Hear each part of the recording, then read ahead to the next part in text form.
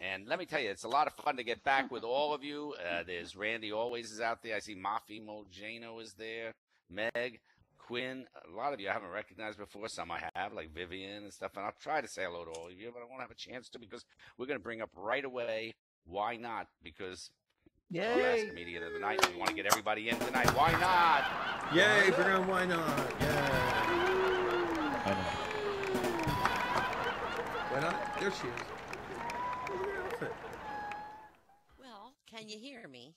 Yes. Oh, yes. Yes, we ma'am. hear you. Okay. Well, those of you who've seen me before know I'm really a blonde, so I hope you'll recognize me in this darker hair. All my friends told me, hey, it's St. Patty's, get your lassie on, so I tried really hard, but Second Life's been a bitch lately, and I couldn't get the paw, snout, tail, or fur to attach, so I just came to one in honor of St. Patty's Day. It attaches to your leg, though. Is, so, a drunk Irishman walks out of a bar. Amazing. I've heard it. I think I've heard this. All right, one night, Mrs. McMillan answered her door to see her husband's best friend, Patty, standing there. And she's like, hello, Patty, but where's me husband? He went with you to the beer factory. Patty shook his head. Oh, Mrs. McMillan, there's a terrible accident at the beer factory. Your husband fell into a vat of Guinness stout and drowned. Oh, she started crying. Don't tell me that. Did he at least go quickly? Patty shook his head. Not really. He got out 3 times to pee.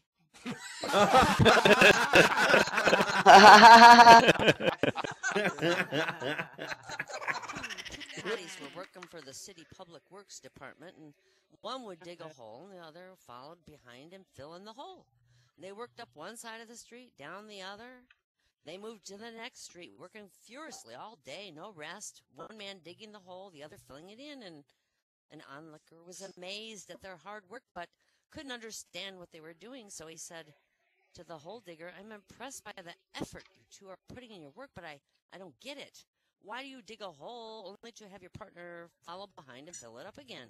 And the hole digger wiped his brow and sighed. Well, he says, I suppose it probably looks odd because we're normally a 3-person team, but today the lad who plants the trees called in sick.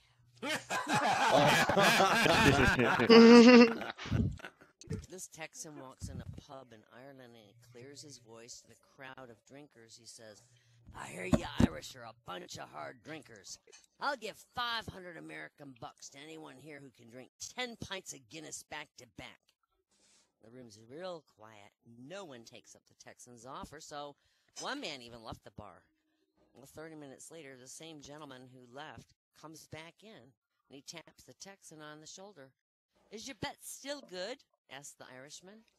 And the Texan says, yeah, and asks the bartender to line up 10 pints of Guinness.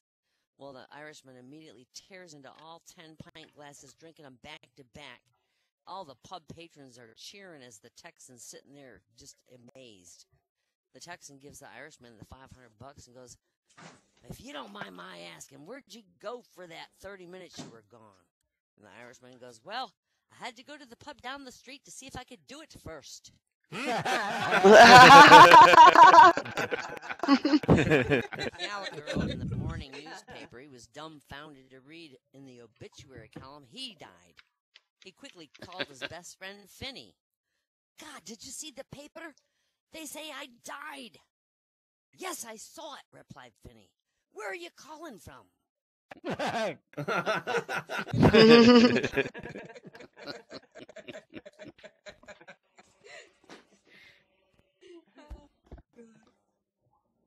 A woman started dating a doctor.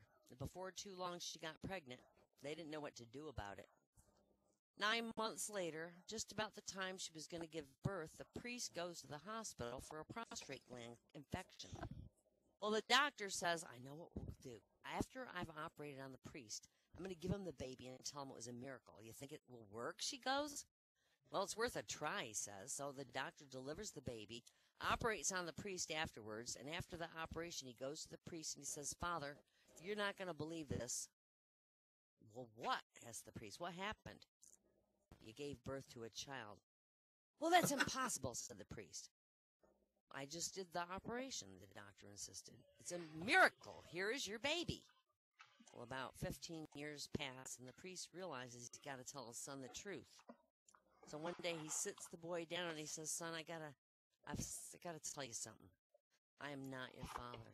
And the son says, what do you mean you're not my father? And the priest says, I'm your mother. The archbishop's your father. Regained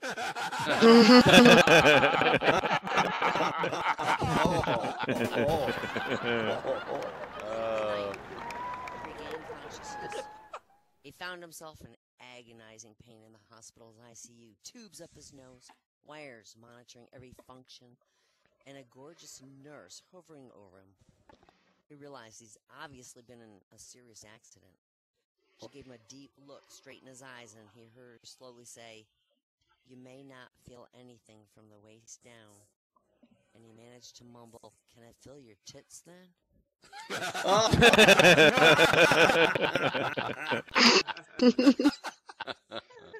This really old woman realized she's seen and done everything. It's time to depart from this world.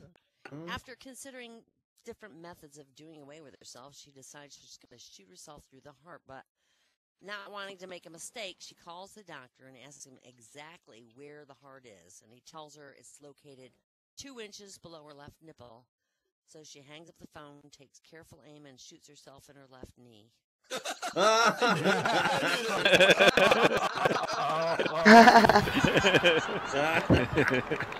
walks into a bar with a giraffe, and he says, a beer for me and one for my giraffe, please. So they proceed to drink.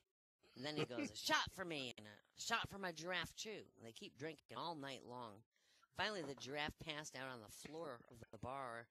The guy paid the tab, and he got up to leave. And the bartender's like, hey, you're going to leave that lying on the floor, are you? And the guy goes, it's not a lion, that's a giraffe.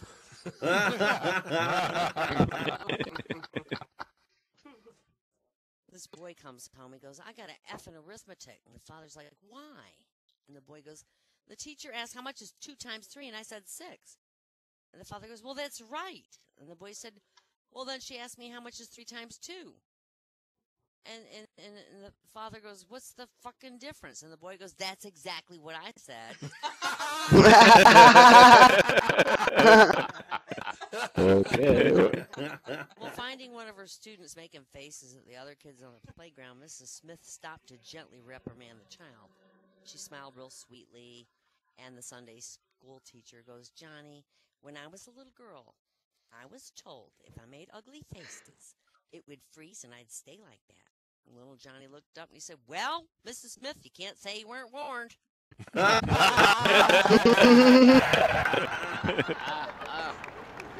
old lady got caught shoplifting, and on court day, the lady and her husband who goes with her stands before the judge. Judge says, why did you do this shoplifting? And she says, I was hungry. And the judge goes, what did you take? She says, a can of peaches. So the judge is trying to figure out how to punish her. And he goes, how many peaches were in the can? And she goes, 6. And the judge says, okay, 1 day per peach in jail, and that'll be 6 days of time you got to serve. And the judge said, would anyone like to say anything else? And the husband goes, yes, Your Honor, I would. She stole a can of peas, too.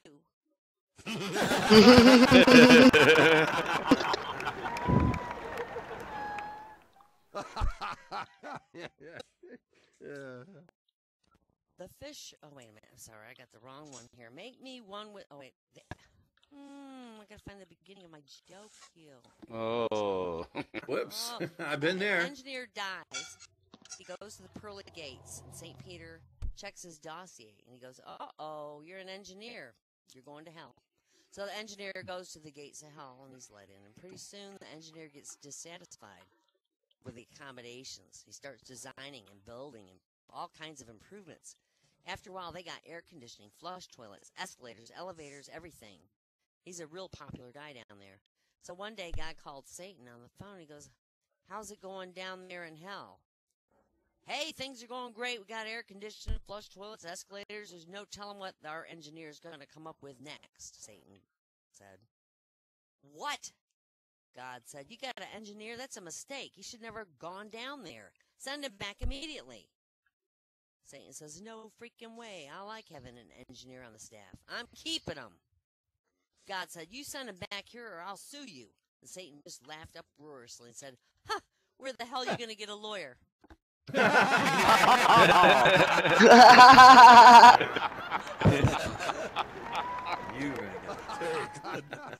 This guy says to God, is it true that to you a billion years is like a second?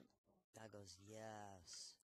The guy goes, God, is it true that to you $1 billion is like a penny? God goes, yes. And the guy goes, God, can I have a penny?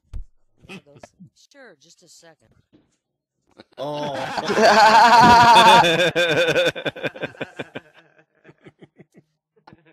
Make me one with everything, the Buddhist said to the tofu hot dog vendor. After he got his tofu hot dog, the Buddhist handed the vendor a $20 bill. The vendor took the money and started helping the next customer, and the Buddhist looked puzzled, and he says, hey, where's my change? And the vendor said, change comes from within. I think we're about out of time, huh? Yeah. Yeah. That's fabulous. Well, yeah, thank you. Why not? You're rocking it.